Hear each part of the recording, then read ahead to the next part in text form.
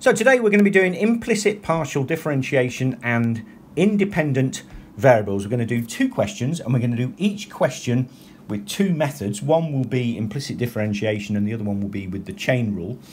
And we're going to see this question one is slightly easier than question two because it tells us that z is a function of x and y, and from that therefore we know that z is the dependent variable, and therefore x and y are the independent variables, which makes the partial differentiation slightly easier. One thing that we can say immediately is, as x and y are independent variables, therefore the partial derivative of x with respect to y, because they're independent by definition, that equals 0, and that's going to help us.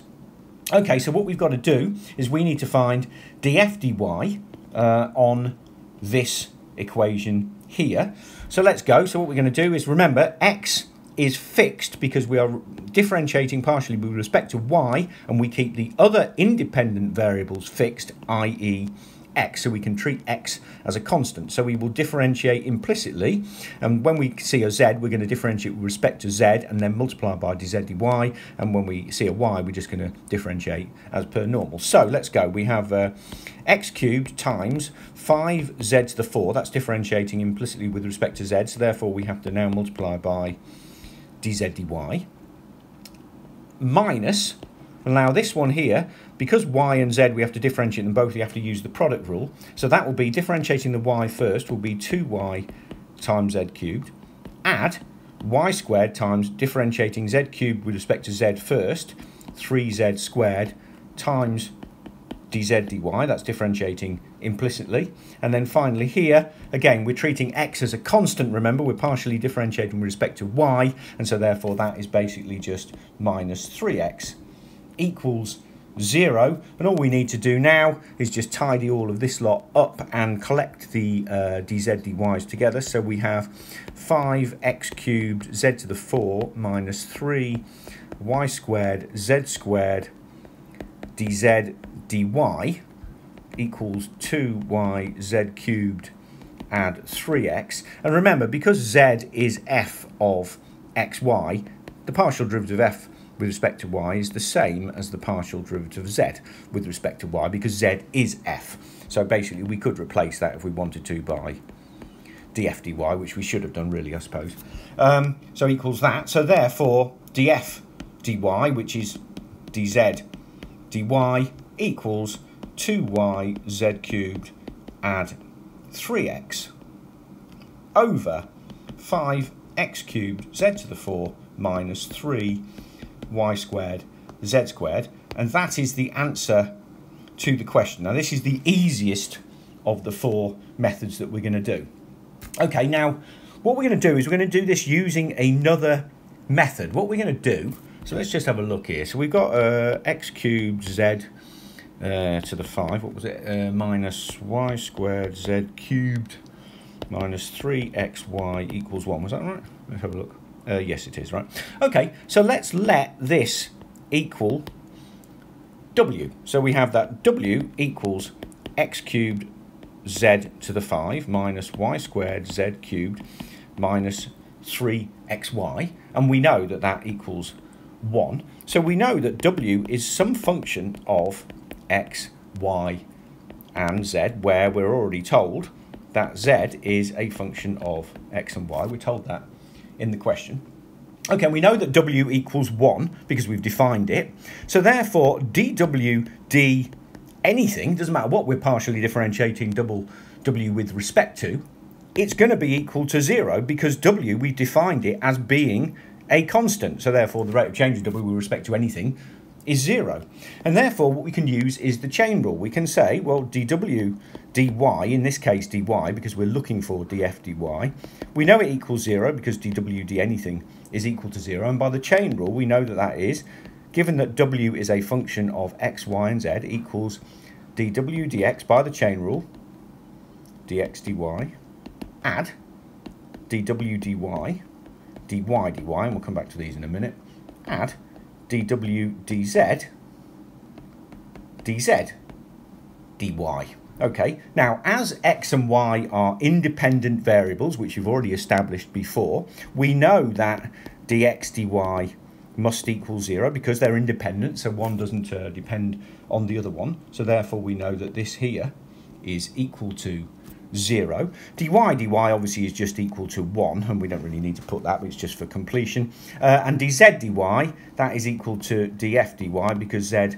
is equal to f of x and y, and therefore we can clean all this up to being equal to 0 equals, okay, well, dw dy, let's just get w back in, so w is here, so dw dy, all we need to do now is partially differentiate this with respect to y, and dw dy is equal to minus 2y z cubed, that's differentiating that one, minus 3x times by dy dy, which is 1, so that is that bit there.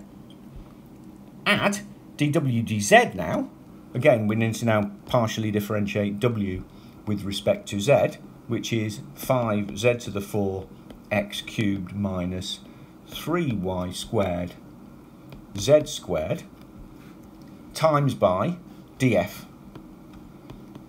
dy. And those two partial differentiations here and here were much simpler than the implicit differentiation because we just defined w as being that, and all we have to do is just partially differentiate with respect to y and respect to z. And now all we need to do is just solve this. Well, df dy equals, moving it all over to the side, 2y z cubed, add 3x, that's that, over 5z to the 4 x cubed minus 3y squared z squared, which is exactly the same as we got here. So the two methods work. Personally, I prefer the chain rule method where we define this as being a function which is equal to a constant because I find the differentiation is just a little bit easier. Okay, now what we're going to do is we're going to do another one. So this is question 2. Let's have a quick look at that. Now this one, we're not told which one the independent and dependent variables are. We're given no information, and they clearly are all three of them. So we have here all three, x, y, and z. Which one is dependent on which other one? So what we need to do is we need to declare, well, this one here, always, because they're asking us for the rate of change of x with respect to y, we just declare that x is going to be our dependent variable because that is the one that we are trying to find the rate of change of with respect to something else. And so therefore, y and z are the independent variables. We just declare it to be thus, and then basically we carry on as we did in question number 1, which means as y and z are independent variables, therefore we know that dz dy equals 0 because z does not depend on y, they're both independent. And we have also declared that x is a function of y and z, which it is here. I mean, all of them are a function of the other. We can declare one of them as being a function of the other two. It doesn't matter which one we declare, but we have declared x as the dependent, so therefore x is a function of y and z. Okay, so now what we can do is, again, pretty much exactly the same as we did in question 1. We want to find dx dy. So basically what we will do, as there are two independent variables, y and z, we are partially differentiating with respect to y, keeping z fixed. And so therefore what we're going to do is implicit differentiation. Remember, z is fixed, so it's exactly the same here. We're differentiating, so that would be 2x. We're differentiating with respect to y, remember, so that will be 2x dx dy, y squared, add, we're using the product rule on this, add x squared times 2y, add, and again here, all we need to do, we're differentiating with respect to y, and remember z is a constant here because we've declared z to be one of the independent variables, so that's 2y z squared. And then here, again, we've got z as being the constant, so we're differentiating with respect to y, so that will be add 2x times dx dy, implicit differentiation, times z squared equals 0. And all we need to do now is just connect up our dx dy's, and so we have that dx dy times by 2xy squared add 2xz squared equals minus 2yz squared add 2x squared y. And so therefore we have that dx dy is equal to the partial derivative of x with respect to y is minus y x squared add z squared over x y squared add z squared, and that is the partial derivative dx dy. So that's using method 1, and all we're going to do now is let's use method 2, which again will begin to become familiar now. So x squared y squared add y squared z squared add z squared x squared equals 0. So let's let w equal x squared y squared add y squared z squared add z squared x squared, which equals 0, which is therefore a function of x, y and z. And we know therefore that because w is a constant, we know that dw d anything is equal to 0 because it's a constant, and we want to find dw dy,